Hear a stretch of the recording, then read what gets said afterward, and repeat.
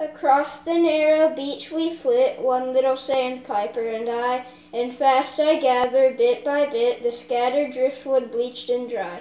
The wild waves reach their hands for it, the wild wind raves. The tide runs high as up and down the beach we flit, one little sandpiper and I.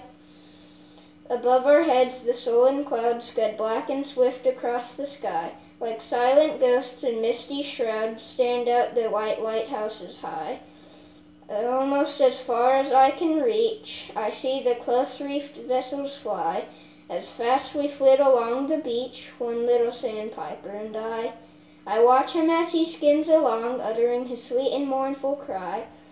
He starts not at my fitful song or flash of fluttering drapery. He has no thought of any wrong, he scans me with a fearless eye. Staunch friends are we, well tried and strong, the little sandpiper and I. Comrade, where wilt thou be tonight, when the loose storm breaks furiously? My driftwood fire will burn so bright, to what warm shelter canst thou fly? I do not fear for thee, though wroth the tempest rushes through the sky. For are we not God's children both, thou little sandpiper and I? Yeah, that's the Sandpiper by